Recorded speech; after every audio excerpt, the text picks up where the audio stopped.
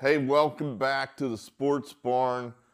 Thursday, the 14th of September.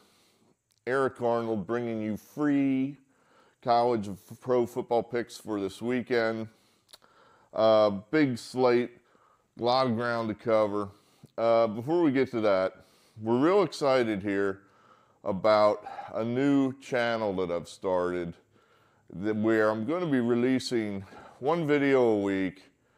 And it's going to tell the story of the 1958 college football season. Now, you're saying, well, that sounds boring. Yeah, I mean, I'm trying to keep the video short, subscriber X, because I know your attention span is very short. The first video is 12 minutes. I went to make it shorter, but then, you know, there's probably some explanation that went into the video as to why is this here?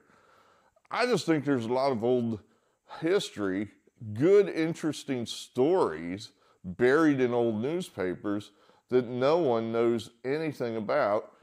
And I think some of it's interesting. I'm hoping you do too. You know, for example, people walk around Ohio Stadium dressed in short sleeve shirts, a string tie, a block O black hat, and then horn-rimmed glasses, and they don't even know why. It's like, do you know who you're emulating? Do you know the man that did that originally? Woody Hayes? Do you know anything about the guy? No, probably not. So that's what I'm going to try to bring out. You know, especially now, it's college football season, right? So what better time to do this sort of thing? I'm going to release a video a week.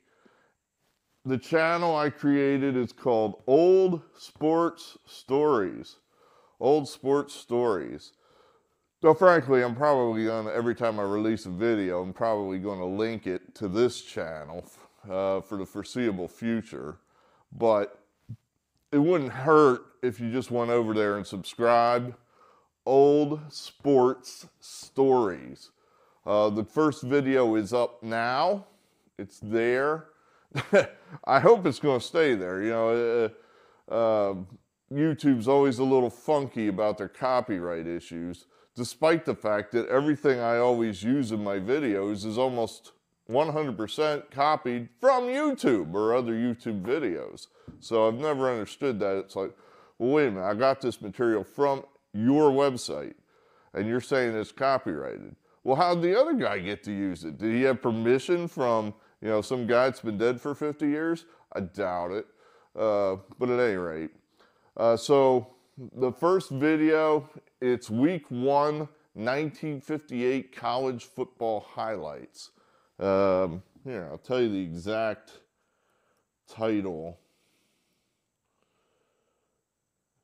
Maybe I won't tell you the exact title. I seem to have lost that. But words to that effect. Week 1, 1958 college football highlights. Something to that effect. Hopefully, if you search under that, it'll bring it up because that's kind of specific. Okay, so that is part of our old business. The second channel I have is the Sports Barn. That's all one word, the B's capitalized. To date, it has 0 subscribers. So ultimately, what I'd like is to be able to post these sports-related videos there and not have to cross-post them everywhere. That's where I'm striving for at the moment, since it has no subscribers. And the video that's up there has no views. I guess we'll just keep posting it here for now, you know, in the channel everybody knows. For now. Yeah, but we'll see if that goes on forever. You know, perhaps at some point I'll just say, well, this is not worth my time. I'm just going to do something else. But for now, we'll keep posting them here. But I'd prefer if you went over there to the Sports Barn and subscribe so I could just post the stuff there. And then we could just stick to the politics in the main channel, which seems to be what anyone's interested in anyway. All right, sports, let's go. College football last week, disaster. Shitty picks. You can't win them all. The pro picks were good. We were 9-6 in the pros. The colleges just pretty much, we were, what, I guess 5-6 games below 500, I think. Ugh. So, at any rate, I think this week will be better. I feel like we had a better look. It's a bad slate of games this week. I mean, there's just no good games. Tennessee at Florida, is that your main game? What else is up there? Just a lot of huge favorites. The backyard brawl, if you're, in the Appalachia area, that might mean something to you. A handful of half-decent interconference games like Minnesota, North Carolina. Anyway, I think this game's tonight. Navy at Memphis. I've always liked, you get double digits and you're an option team. I always like that. I just feel those games are always a little closer than what they seem like they're going to be. The option team can generally control the clock, limit the score. So we'll take the 13.5 with Navy. Tomorrow, you got Maryland laying the 14.5 against Virginia. We're going to take it. There's some of these teams that we're just going to bet against all year long, and if they stick it to us, they stick it to us. But I think Virginia is one of those teams we're going to bet against all year long. We probably got beat last week just because they had a big emotional. It's their first home game since they canceled the season last year. Anybody in disarray like that, canceling games, that's bad. That means your program sucks. And I don't care if you did have a triple murder. I mean, they could murder 50 people at Ohio State and it wouldn't matter. They're not canceling a football game. No way. That's an indication of the strength of your program. So you're canceling games, you got a weak program. So that means to me, fade them, and we will. So lay the 14.5 with Maryland. Army plus the 8.5 against San Antonio. Army used to be good. Now they had a real bad loss there to Monroe. And I'm not sure what that means. We're going to just say, okay, that was an aberration, and we're coming back with Army here. Plus the 8.5. LSU, Mississippi State. I'd forgotten about this. I actually looked this up. It's like, who's Mississippi State's coach? And it's some guy. And you're saying, some guy? I thought they had a good coach. They did. His name was Mike Leach. He died. I forgot all about this. Poor guy died. Not vaccination related, I'm sure. But he died. And these are the type of situations where, you got a real good coach like that who's unexpectedly leaves. I think that leaves a big hole in the program. And right now, I think they got a guy in there that's just over his head. I'll take Brian Kelly, who's an established winning coach. We'll lay the 9.5. I looked this up as far as my database goes back to the one I was looking at, 1989. LSU, 28-6 against Mississippi State. I'll take the team that has the 28, LSU. Penn State, minus the 14.5. Illinois gives Penn State trouble out there sometimes. I had it in my head that they always give them trouble out there, and then it turns out that's not the case. It's just one specific instance that I remember. That was that great 94 team that I followed so closely. I loved that team that Penn State had, and they almost stepped on their dicks there, losing at Illinois in a year they went undefeated. Franklin just puts up points. He just covers numbers. As you saw there against West Virginia early in the year, he ran a play with 6 seconds left on the West Virginia doorstep just so he could cover the number. Oh, I'm sure he has another explanation. Well, we wanted to get the second string work, blah, blah, blah, blah, blah, blah, blah. Oh, yeah, and by the way, we were able to cover the number.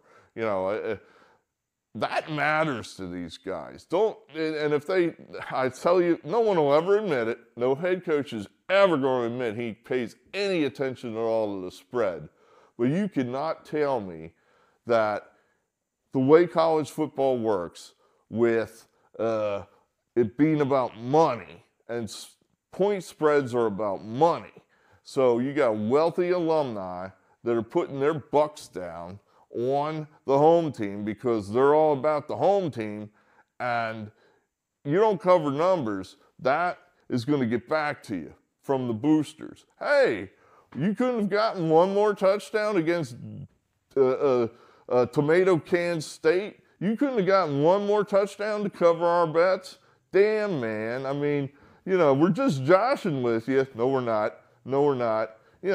That's what that means. So Franklin gets that, and he covers numbers. So we'll take Penn State.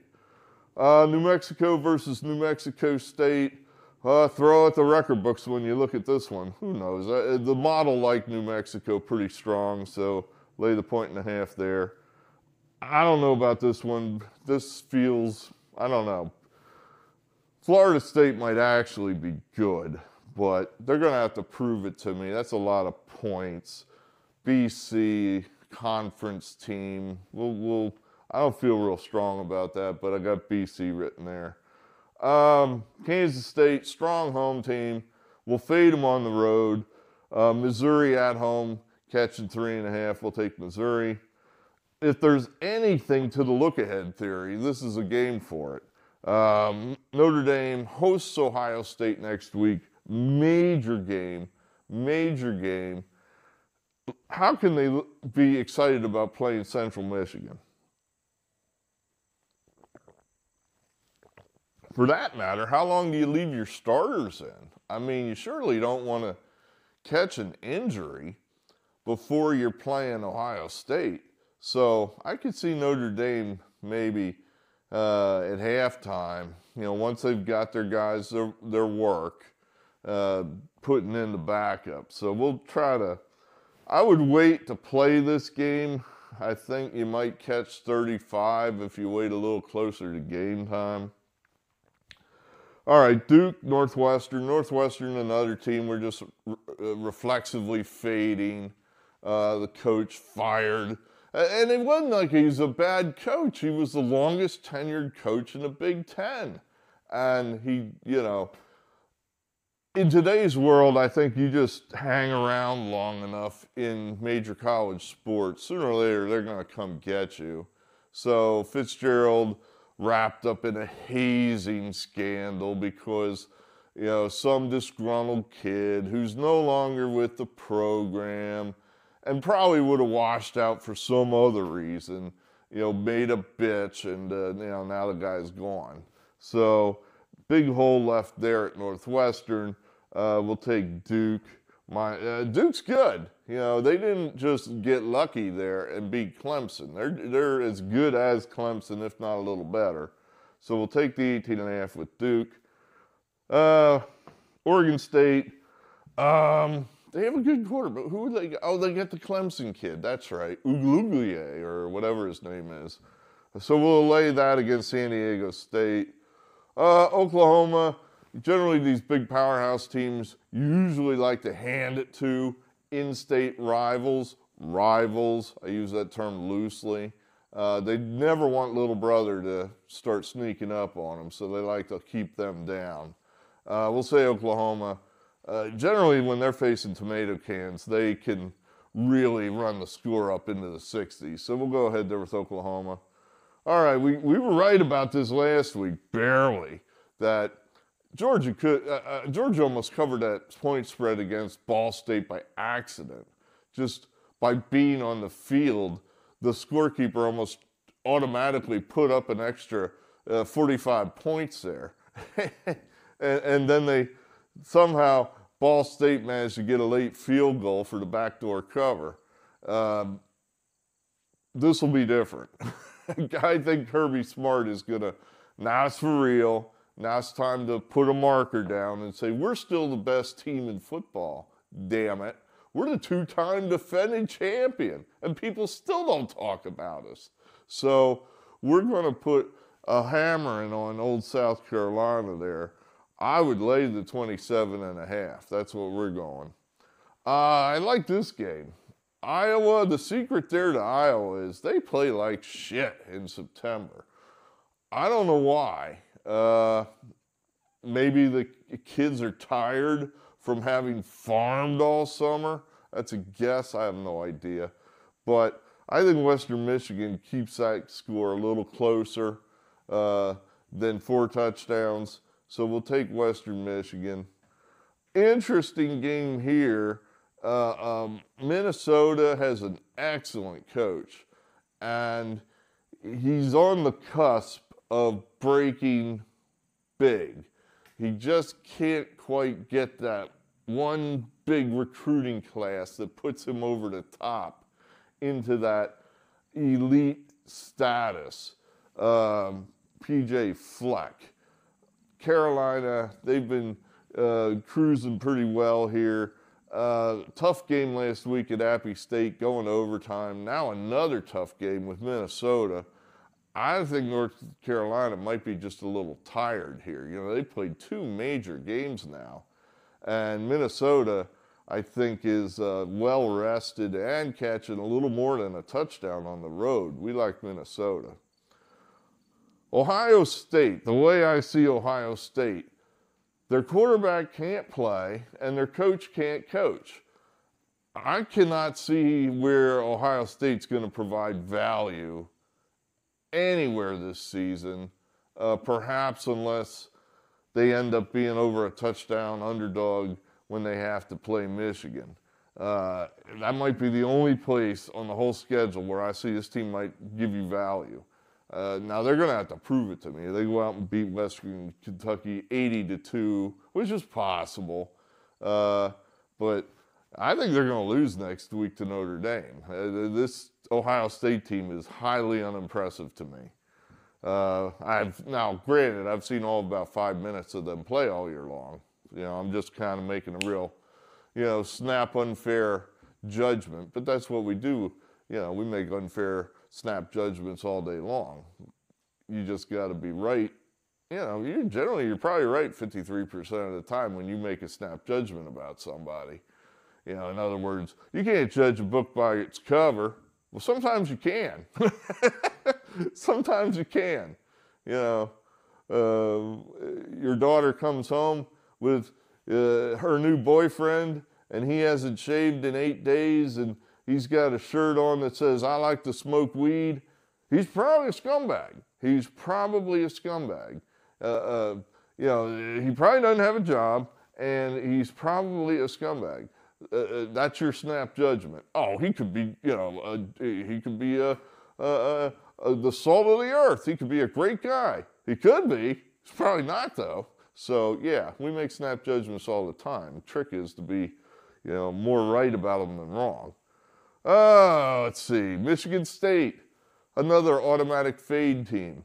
Now, did I get this right? I didn't dig into this story. I think I read an article, half of it, quickly. The coach there was Mel Tucker, and has he been sued? I think he's been sued, or there's some investigation going on. One of these Me Too, Title IX, whatever the hell, sexual harassment deals. And the woman suing him is like a professional Title IX lawsuit woman, a professional victim. Did I get this right? That's what I read, and I was like, this doesn't make sense. It's like, does this guy try to put the moves on a Title IX Me Too lawyer? What are you doing? That's just stupid. That's just dumb. I mean, those type of people you just stay away from. You just stay as far away from them as you can. They're toxic. They're poison. They're dangerous. You can't do anything there but lose. So whether or not this guy committed whatever crimes he was alleged to have committed, doesn't matter. The guy's, you can't bet on him because he's stupid. Geez. That's the kind where you might, you have a friend, let's say 2 guy friends, and perhaps you see your friend and maybe he looks, I don't know, better than he normally looks. Maybe he's lost weight. Maybe he's got some nice clothes on, whatever. It would not be unusual or even gay for you and your friend say to your friend, oh, you look good today, or hey, you're looking good. That doesn't mean anything. That doesn't mean I want to have sex with the guy. That doesn't mean anything other than you're just paying him a banal compliment. Just a run-of-the-mill, hey, I want to make you feel good because you're my friend and point out the obvious that you look better than you normally do. Hey, a Title IX lawyer, you can't say that to her. Absolutely not. No. We're almost getting to the point where any woman you can't say that to. You got to be careful. But this guy, I'm sure Mel Tucker, thinking, I'm so fly, I can get away with anything because I'm fly. Yeah, okay. So anyway, that's a long way of saying, hey, bet Washington. Florida, we're going to take them at home catching 6.5 against Tennessee. What? Tennessee's good all of a sudden? Did I miss something? I don't know. I like the swamp there, and I think that's a night game too. So better yet, night game, they're going to be drinking all day. That place is going to be pretty revved up. We like Billy Napier as a coach, and I think maybe this is Florida's coming out party. They didn't look good against Utah. Maybe this is their coming out party. Backyard brawl. Hooray to whoever put this matchup back together. They put it together last year for the first time in God knows when, and it was a classic. Great game. We're going to say West Virginia gets their vengeance and lay the 2.5. Syracuse, they always play one pretty good team out of conference, and they usually win that game. And then often it's just enough to put them in a bowl game. And they've been doing that for years, and this is that one game. And we're going to say they get it, as they normally do. Minus 2.5. Ole Miss, SEC out of conference. We'll take the SEC. Michigan's looked like just, I don't know, going through the motions here. These big numbers without Harbaugh. 40.5, they just haven't seemingly been able to run over anybody yet. I don't know, maybe they're missing that Harbaugh fire you up speech. We'll take Bowling Green. Oregon, we have no idea why. We'll lay the huge number there. Texas, I wrote Wyoming down initially, and then I thought to myself, what if that had said Alabama minus 30 versus Wyoming? You wouldn't hesitate then. You would write down Alabama. Minus 30? I mean, that should be a lot more than that. Well, Texas is Alabama. They are the new Alabama. They're better than Alabama. So, yeah, I don't think we should be scared to lay the 30 here. Coming off that big win, I think that just means they're goddamn good. They are really goddamn good. And let's not be afraid to lay some big points because they're that good. Colorado, I think we're just going to bet on them until proven otherwise. Another really good team. I mean, I've got Colorado in my top 10, in my mind. That's one of the best teams in the country. Clemson, we like them pretty well coming off that big embarrassing loss. Florida Atlantic, that strikes me. If Clemson's interested, they can name the score. I think they're going to be highly interested. We'll go ahead and see if Dabo can't. He's, the guy used to be elite. He used to be an elite program. Now it's starting to filter out of there. Let's see if he can right the ship. We'll lay the 24.5. And then 2 others that the model liked. TCU, I think they are underrated. Let's put it that way. They almost beat Colorado. Colorado's the top 10 team. To me, that means TCU's the top 15 team. Houston's nothing special. We particularly do not like the Houston coach. So we'll lay the 7.5 there. Rutgers is not bad. That's not bad there. That's a V, not a U. That's a V, Virginia Tech. We were real disappointed that Virginia Tech couldn't handle Purdue, so maybe Virginia Tech's not very good. Rutgers is pretty good.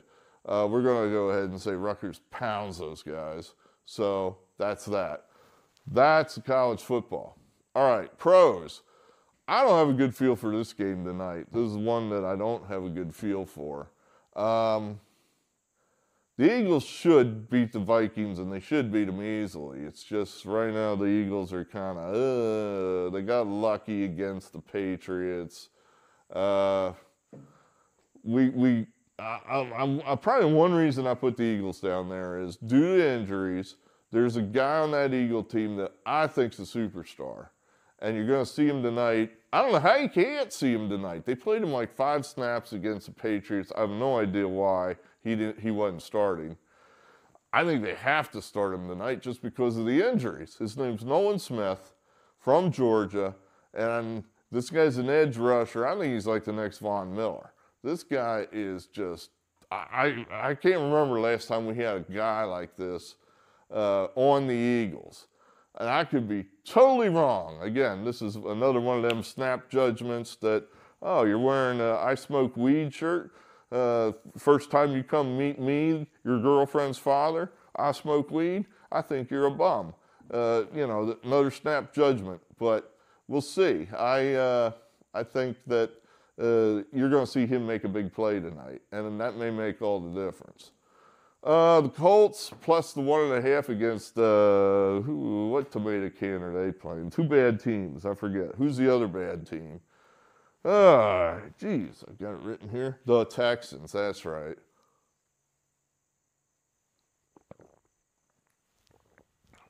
I don't think C.J. Stroud can play, and I think this is kind of. I didn't think Anthony Richardson could play, but they almost won last week. And he played better than I thought he would. And I think Stroud played worse than I thought he would. So I'm going to go ahead and take Richardson and the Colts there. Las Vegas. I think that's a lot of points for them to be laying, or the Bills to be laying against the Raiders. I don't know the Raiders are that bad. And I don't know the Bills are that good. The Bills look terrible on Monday night. Josh Allen is going to have to start valuing the ball a little bit, or they're going to lose a lot of games they should win. So we'll take the 8.5. We'll take the Bengals to bounce back against the Ravens. Real poor effort by the Bengals in week 1. This is a big game here for the Bengals. You don't want to go down 0-2. Although last year I guess they did, and they turned out just fine.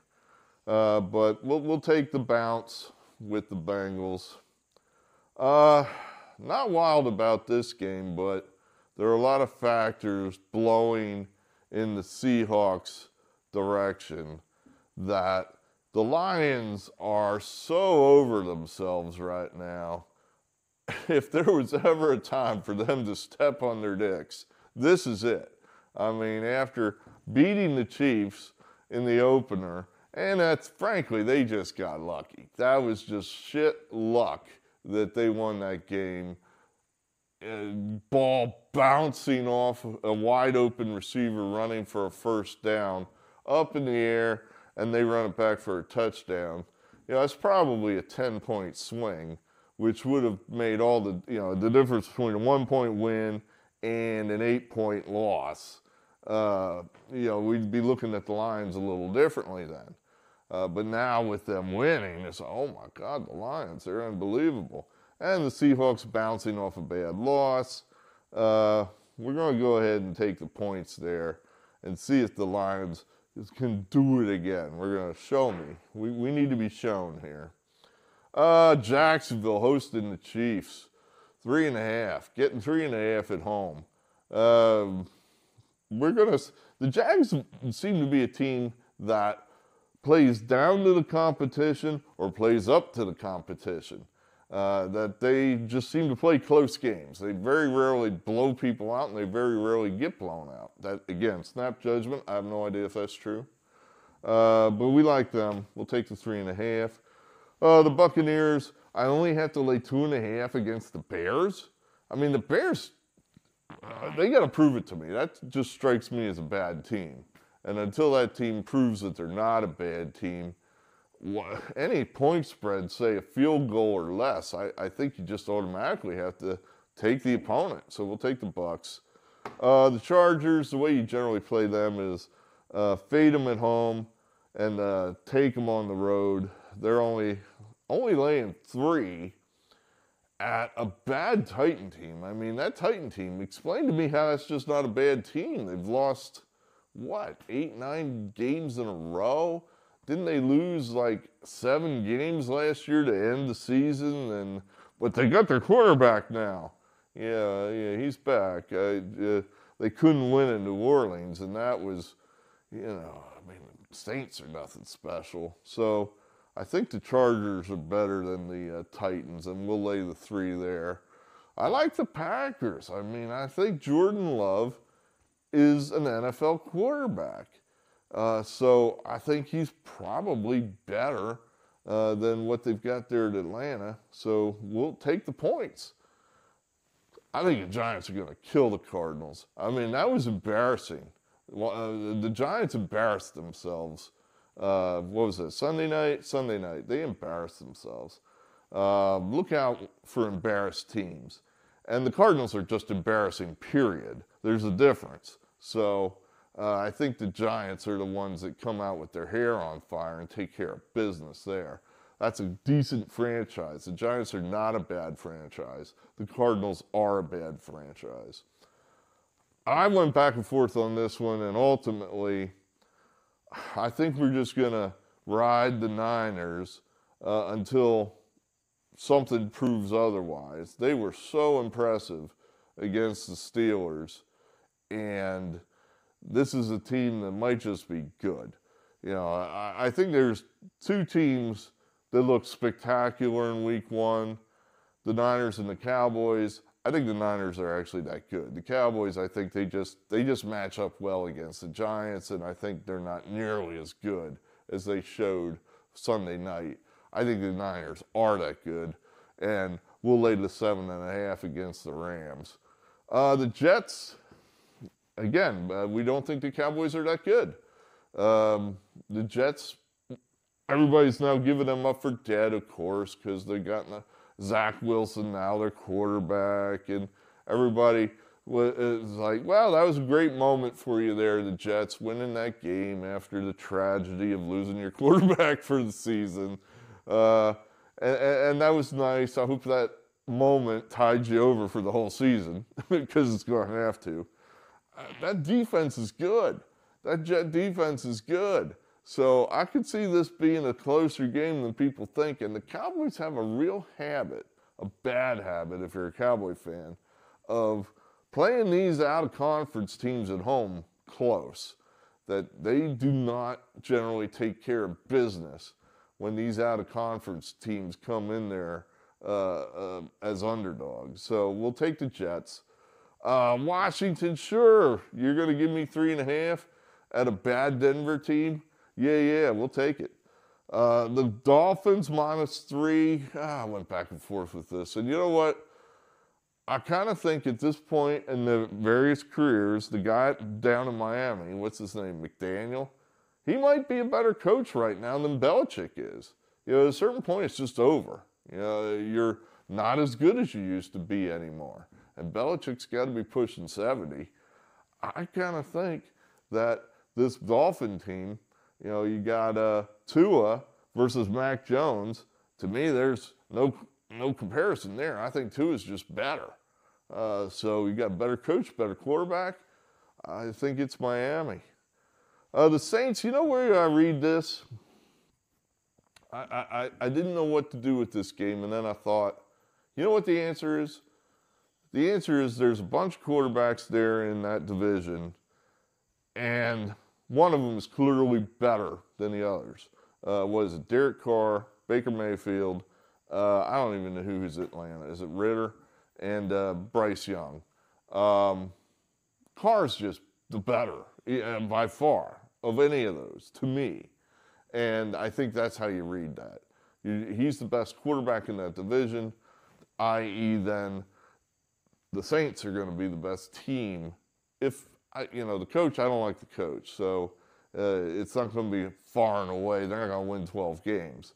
But I think you have two divisional teams matched up here. We'll go ahead and lay the points and take the Saints. And then we love this game. Come on. The Steelers on Monday night catching points? The Steelers are a great Monday night team. They always have been. And now here comes a team that they generally beat like a red-headed stepchild. The Cleveland Browns. Oh, man, I just think the Steelers are going to kill those guys. I'm not on the Browns bandwagon. I think it's a bad franchise. They've caught all the stars were in alignment last Sunday when they played the Bengals. I think my brother has that team pegged pretty well, that they're going to be wildly inconsistent. You're going to see big wins against good teams like last Sunday, and then you're going to see them just get beat by teams that shouldn't beat them. Maybe this is one of them, where the Steelers, they're okay. They're nothing special. I think they're going to pound the Browns. So that's what we have there for you. Now remember, in the comments, we're going to post a link to this 1958 highlight film I put together. I don't think it's terrible, honestly. I don't think it's, I spent a lot of time working on this, damn it. And I think it's not so bad. So, hey, give it a look, if it's not your cup of tea, well, hopefully some other football fan will wander in, via the search engine, and maybe we'll get some views on it that way. But give it a look if you got half a minute. All right, so there are a bunch of free picks for you. Like I said, last week sucked in college. The NFL, we did well. I feel okay about these picks. I do. And I think that matters. It's been my experience that when you feel like you got a pretty good look at a card, you have a good look at the card, and you're going to do well. And when you can't make heads or tails out of stuff, you're probably going to lose. So we'll see how that comes out. All right. SportsBarn, go over there and subscribe. I'm going to cross-post this video between the two places, so it'll be both places, but it would be helpful if I could just post these videos in the SportsBarn channel and not have to post them both places. Thank you, and we'll talk again.